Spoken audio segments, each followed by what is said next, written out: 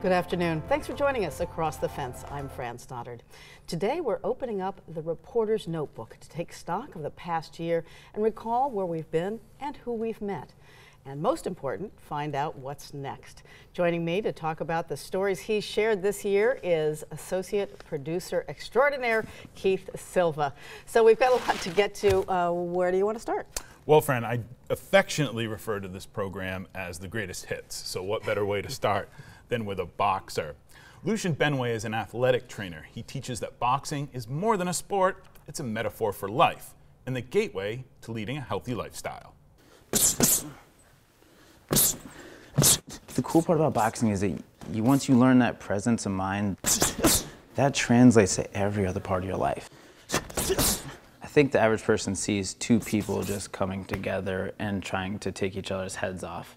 What they don't see is the chess match that happens behind that, right? There's a lot of things that happen. In boxing, we've been teaching people to be present for ages because you don't really have another choice, right? Because if you're not present, well then, it's not a good situation for you, right? So it's a very deeper science when it comes to like what actually happens in the ring, but then you have everything that happens outside of the ring. And I think that that's, for me, that's what got me, is that there's so much more that happens when you're just training for both physical and mental benefits.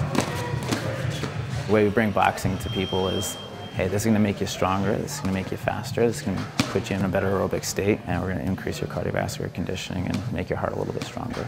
In my opinion, there is no better way to train your entire body other than boxing, and which is why that's why we do it here, right? And we do it without hitting people, but because it checks off so many of the boxes. You get your legs, your hips, your torso, your shoulders, your back, like everything works, but you also have to have mental clarity, and there's a lot to work on, technique and focus. And so you get the best of both worlds. Boxing is for everybody, and that's why I love it so much. Yeah. In addition to meeting Lucien in the ring, we interviewed him about his work at the UVM Medical Center, working with seniors and cancer survivors. Fran, do you remember we had to reschedule that interview? Oh, yeah, that's right. I think he knocked out his two front teeth, and it wasn't in the ring. That's I right, think it was in the gym or so. It was just an accident. But what a wonderful, compassionate, lovely guy. Yes, we will not share those pictures. We'll keep those to ourselves. So you'll have to take our word for it. Okay, agreed. And the next story is about a beginning farmer who has a bright outlook on the future. I see what you did there. Ben Tutko is a contract grazer. He rents sheep and uses them to control vegetation around solar panels. We visited with Tutko and Ed Von Turkovich, the owner of the solar farm, to take in this sunny agricultural venture. You're looking at about 11,000 panels, and the solar field produces about 2.5 megawatts is designed on this particular project to provide electricity for somewhere between 700 and 800 homes. One of the major jobs after you built the solar panel is making sure that you have a plan to control the vegetation. If you don't get a handle on it early, it takes a lot more effort to clear underneath the panels, and a lot more equipment, a lot more gasoline, which is why this venture, why this experiment we're doing with the sheep is so exciting. My business prides itself on the fact that we have no requirements above what a lawn mowing service would require. So we bring our own fence. We truck the water into the site. We don't need water on site. It's full service. What the sheep are doing is not only cutting the grass, they're also fertilizing the grass. They're also aerating the soil with their hooves. They're putting more nutrients back into the soil than they're taking from it. In this local ecosystem, they're providing services not only for the solar field, but also for the neighbors next door, for the lake that's just a few hundred yards away. It's a win-win for us, hopefully it'll be a win for Ben, and it's certainly a win for the environment. I think the danger may be for us is that there may not be enough Bens around to do this once people hear about what a wonderful operation he's got here.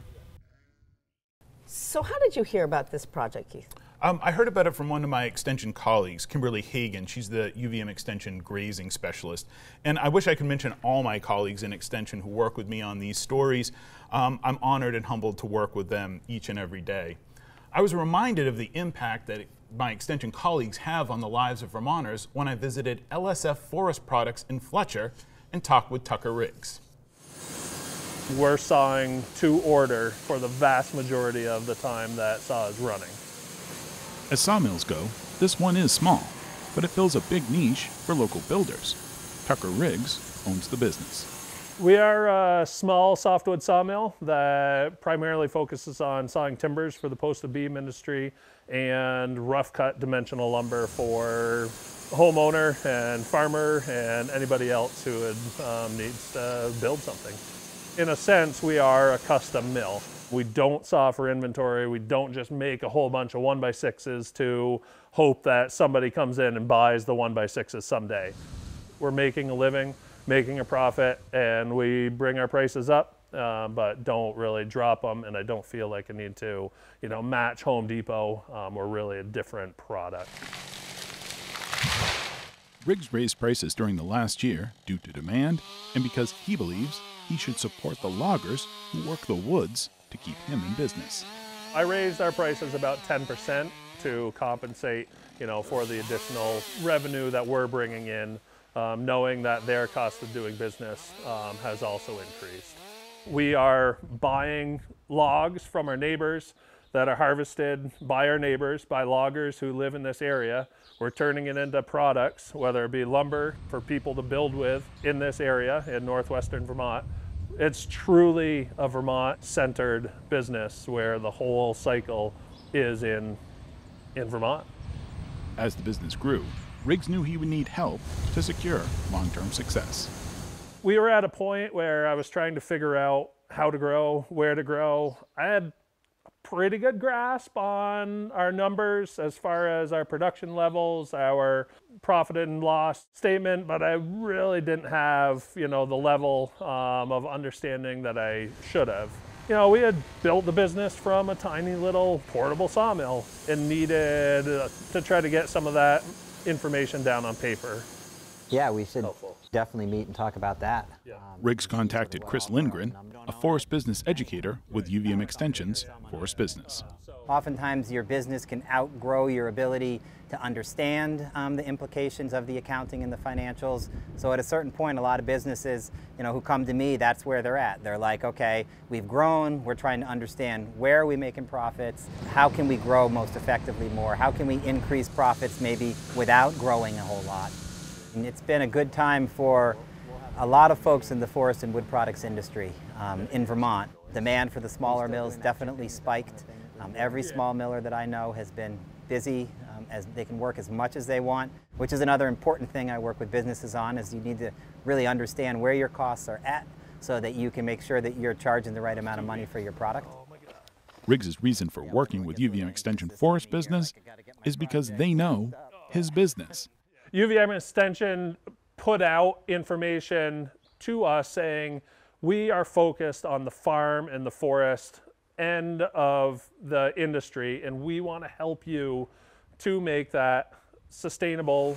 If you want to support your neighbors, if you want to see the area that you're living in succeed, then you really should support those who are supporting that way of life around you. And that's why I reached out to UVM Extension to get that help and to get that perspective to help us grow and to help us understand our business better.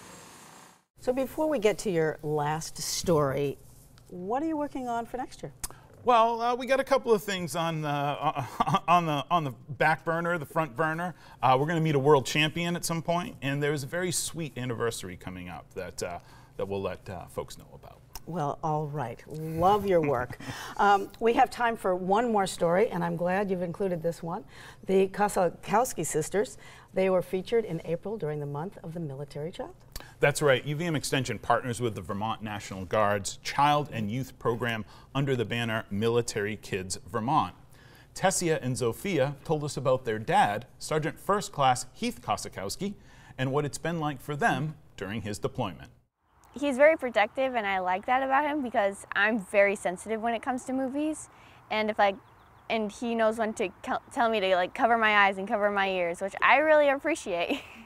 He's a really goofy guy, and he's just my dad, and I love him.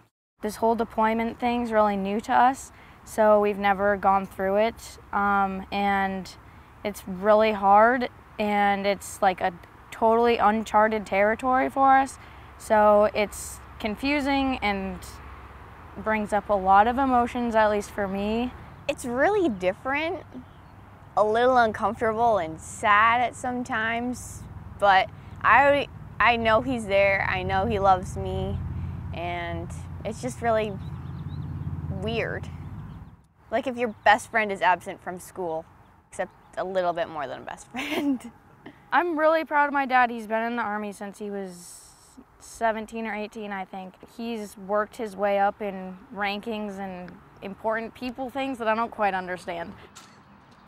One way the sisters have found to cope with their dad's deployment is to make a list of what they want to do when he comes home. Raina's list is very specific. Eat Fruity Pebbles. That's a kind of cereal. Okay. What else? Teach him how to play Minecraft. Okay. Okay. Give me one more. And have a snowball fight. If it's like if we're in December at that time when he comes back. No hugs, no kisses, nothing like yes. that. I feel like he has to do what he has to do, and when he gets home, it's just going to be better opportunity for us to learn about, I don't know, what his experience was like when he was away. So it's great to see those resilient young women again. And any word about their dad returning home? Yes, Fran, I'm happy to say Dad's home.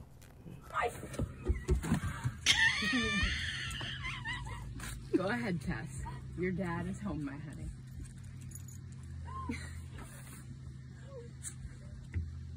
I want to thank Amy Kozakowski for allowing us to share this video and inviting us and our viewers along on this journey with her family. That's our program for today. Best wishes for the new year from all of us across the fence.